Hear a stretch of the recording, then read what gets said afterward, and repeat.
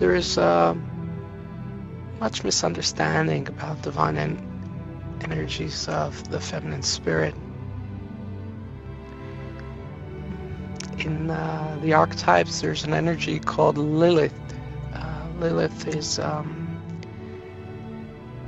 archetype, is a construct that, according to the archetype, was initially a feminine resonance that was supposed to accompany the resonance of primordial man, Adam. And it was a resonance that issued forth that it did not want to co-create with Adam and instead wanted to dominate. So in the archetype, this resonance does not come in unity with Adam and is said to become the partner of the reptilian resonance, the Nachash. And that's the archetype of Lilith as an energy.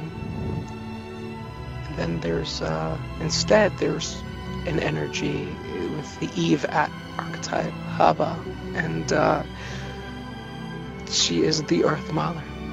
She is the energy of collecting, with a nurturing and inspiring and bringing together, pulling together all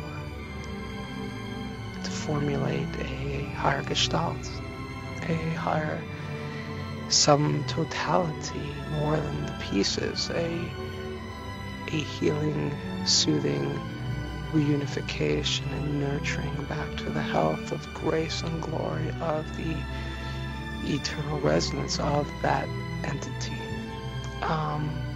intelligence. And it's a counter resonance to the Lilith archetype, and I want to give further clarity to these two archetypes. You see, when all source divine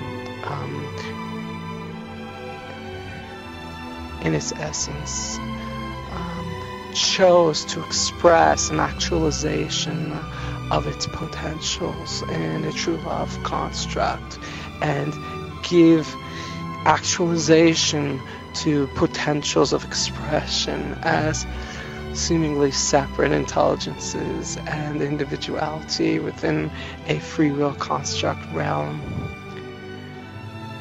The energy to do so required the creation of a void, the creation of darkness per se.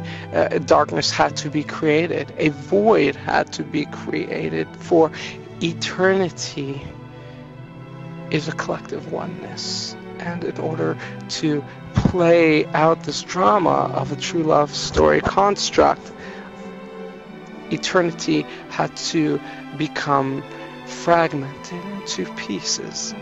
There had to be a perception of disconnect, and to do that we had to fashion and create the perception of a darkness and of a void and of a disconnect in order to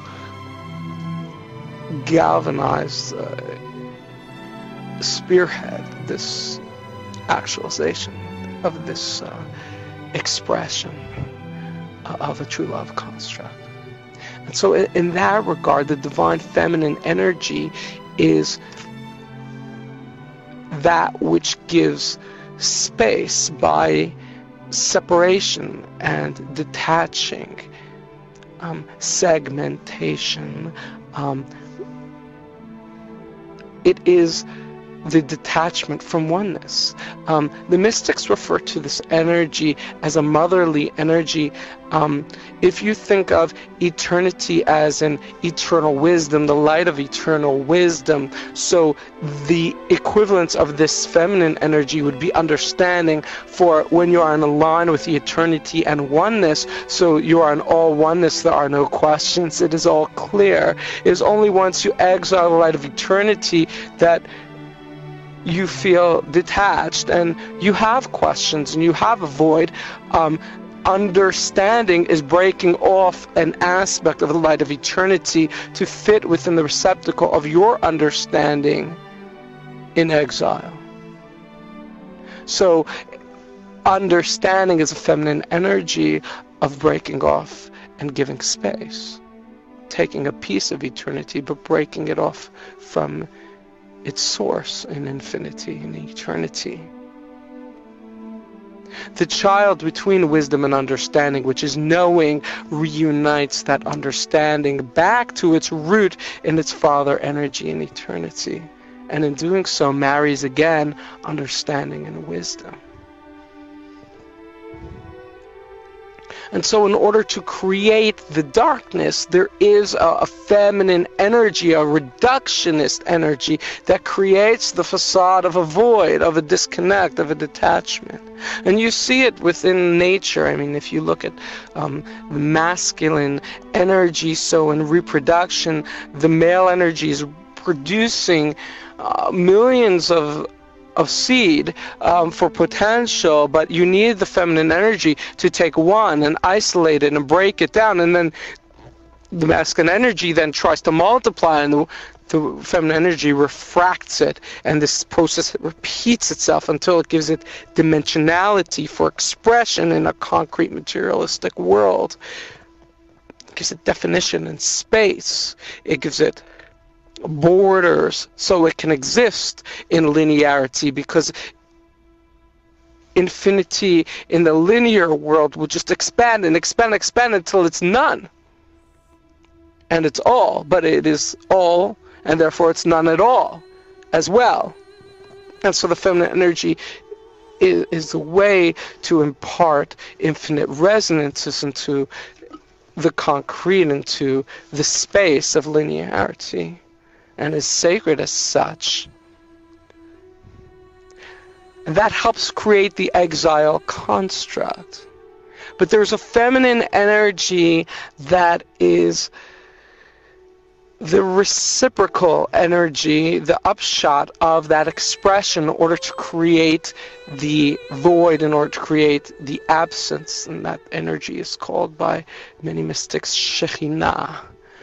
It's the energy, the Earth Mother energy, the return of the Eve Mother Essence energy. It is when that same feminine energy, when that vibration is uplifted to a higher vibration, then what was used to create dimensionality then resonates actually in bringing together all the pieces and imbuing out of those pieces the unification of them all to manifest a larger gestalt effect between them.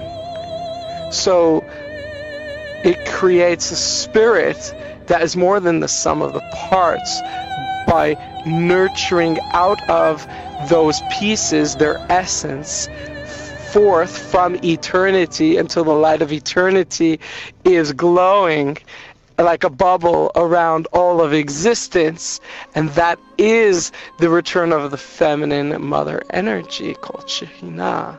And that is as well so profound, so sacred, and something that all the mystical traditions have predicted for a return in this time.